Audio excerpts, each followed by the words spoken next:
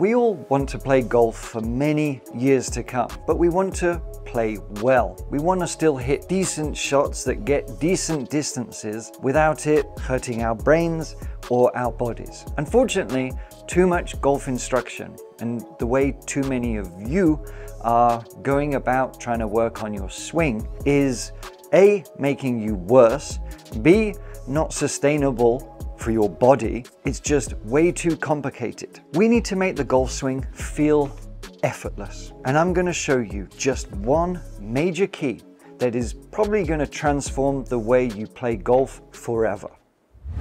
I'm not going to go into it too much, but I do want to at least touch on some of the challenges that we have when we get a bit more experienced in life and the types of swings that I tend to see. We tend to lose a bit of mobility. Unlike most conventional golf wisdom, you don't actually have to be that agile and mobile to improve your swing. It really is just a matter of working with what you've got, but understanding the best ways to literally move your body for a very simple task. And for a moment, I want you to just kind of step outside the golf instruction paradigm a little bit. Because a lot of times we're focused on swing positions like this. Just with having that type of intention about thinking, okay, I've got to use the wrists here, I've got to turn this way, I've got to lift the arms, I've got to bring it back down, I've got to try and get lag. All of these things get away from the very natural aspect of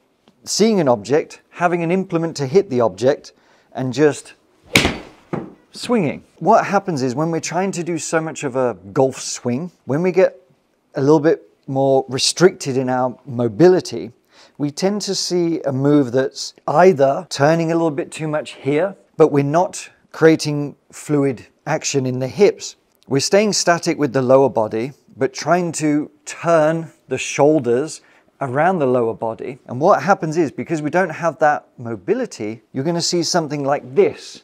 We're trying to turn and it feels forced. We're sort of restricting here and we end up kind of looking a little bit this way. And what happens from there, we have a little bit too much wrist extension for one thing, but we've got nowhere to go. So we end up moving over the top this way. We end up moving over the top and then bring the arms down, flipping through. It's not very powerful to say the least, but it's also just hard work because we have this flexion. The other option that tends to happen when we're trying to cheat is, again, not moving the lower body and just trying to use the arms like this, where we're not getting any kind of rotation. So we end up swinging this way and we're kind of pushing it with the upper body through the ball. Neither of those is going to prove very fruitful for nice, fluid strikes. So what do we do instead? I want you to stand up out of your chair. What I'm going to show you, I want you to stand with your back to me at the camera, okay, at the screen that you're looking at. And I want you to imagine that I call your name. Hi. What have I done? I've allowed my body to rotate very naturally. I certainly have not restricted my lower body here, because if I restrict all of my body, like I said with the arm movement, where we're just using the arms, I've moved nothing. That's very difficult for me to just look there. Or I can restrict the lower body and use that sort of flexion pivot to try and cheat, to try and look at you, but it becomes very awkward. However, if I literally just allow my legs to rotate behind and just feel loose. So I want you to shake it off, all right? Shake it off, and I want you to just rotate around till you can see me. Allow your legs to move as freely as they need to. It's going to be variable for each of you, but allow them to move, rotate around. So you can talk to me without any real restrictions. And once you've done that, I'll go back this way. Got our posture. Okay. I'm looking behind me. I'm taking note of where these legs have, rotated or turned, whatever you want to call it. Now I'm going to look back at the ball. And that is perfect backswing with zero resistance. Grab a club or an alignment stick or whatever. We're going to take our golf stance and I'm going to place the club just across the thighs, just above the knees here. And what I'm going to do is apply pressure to the club to rotate around. So I'm making sure that I'm getting a full sort of pivot with my lower body. I'm working on this pattern of movement. And I wager for many of you, just that alone, okay, having that rotation, that alone is going to feel very different, because most of you will either be restricting the trail knee and maybe letting the left knee sort of come up a little bit, but there is no rotation happening. And we need this rotation because we do not want to have separation. This is a really key factor, to not think that you have to be separating the lower body with the upper body. That X factor nonsense. By doing that, you're putting strain on your spine, you're damaging muscles, and it is not a natural movement. As I said, when we do the look behind, all of this, my backside, my pelvis, my lower back, my legs, they're working as a unit. And that is what's going to give harmony and fluid swings without putting strain on the body, which is how we're going to keep playing this stupid game for many years to come. So I want you to try this. Grab the club and work on your pivot. You just have to notice a couple of things here. I'm allowing my core to wind up, to move around. I'm not just turning the shoulders. That's why it's important, and I have a popular lesson and several of them that talk about don't turn the shoulders, and that's what I mean. They're going to turn, but I don't want you to try and turn just the shoulders, because that's how we all get messed up. So I want you to focus more on allowing the legs and the hips and the pelvis to move behind, and just keep rehearsing this nice and slowly. But here's one of the keys. You need to make sure that you're staying centered, that your head is not moving too much this way, and we're not moving too much this way.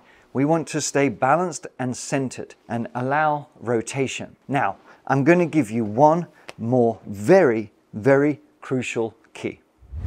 Believe it or not, many of your challenges in your swing, where you have restrictions, where you can't get that nice fluid swing, starts from your setup. And this is what I mean. And actually we have a video talking about posture and using a wall to calibrate your posture, but I'll just touch on it very quickly. If you have the traditional golf setup where we've got the hips, we're flexing at the hips this way, a little flex in the knees, and we're there. You think that looks great, superb. Try and move your legs the same as what we've been talking about, or from here, try and look behind, keeping your backside sticking out. That hurts. I mean, not hurts, but it feels tight. I feel restrictions. So what's going to happen in the real world, if I'm playing golf like this, I'm going to, because I know I can't just stop my swing here, I'm going to cheat. I'm going to just add some more flexion this way, or I'm just going to allow those arms to run off. So those faults that we talked earlier often stem from having a golf posture that is not athletic, it is not agile. So all you need to do is feel like you're standing a little bit taller, but instead of flexing at the hips to get down to the ball, I want you to feel that you're actually flexing from the upper back, allowing it just to curve this way and a lot more neutral in the pelvis. And just by doing that, I'm going to exaggerate it a little bit, but by doing that, I'm going to do the same action with my legs, and I can make a much freer swing. I can do a backswing pivot that is so much easier. There is no strain on my body, and that slight modification from the pelvis and not being locked in. And that's why you think you have to have super mobility, because doing the traditional way and the way the young guns do and the tour players do, they can work on mobility. They can stretch the body out this way. Not always for particularly long or very reliably, but we don't want that. We want to play golf for many, many years to come, and we want it to feel less strain on our body and to produce better results. So that's what you need to do. Allow your body to wind up and rotate. Set your pelvis more neutral and flex from the upper back. It's going to help your whole action a great deal, because you're going to be able to make a bigger, more fluid backswing, which in turn is going to help your delivery coming back to the ball. It's going to be easier to swing from the inside and to release through. You won't be having to have as many compensations.